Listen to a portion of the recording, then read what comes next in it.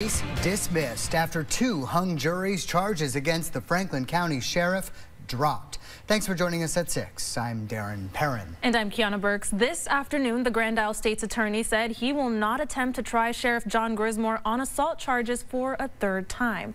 Our Ike Ben David was in the courtroom both times this was brought to a jury and joins us live with the latest. Ike? Yeah, just last week, a jury deliberated for over 17 hours without reaching a verdict, and the judge declared a mistrial for a second time. Now the misdemeanor charge against Grismore has been dropped, and there will not be a third trial.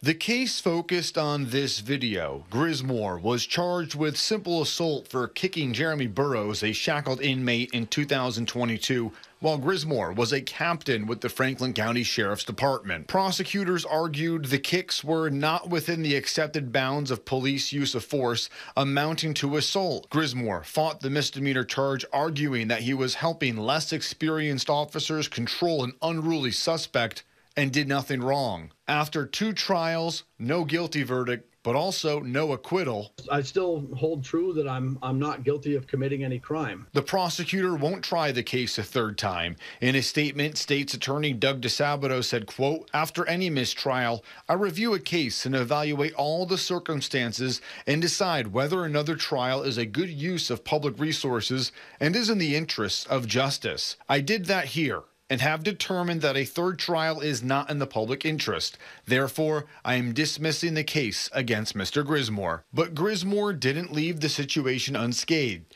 While an impeachment probe in the legislature went nowhere, the Vermont Criminal Justice Council did vote to decertify Grismore, taking away his law enforcement powers, something Grismore still disagrees with. The council got it wrong. I mean, that's the long and the short of it. You know, I think that with how politicized this became, it was a path of least resistance for them.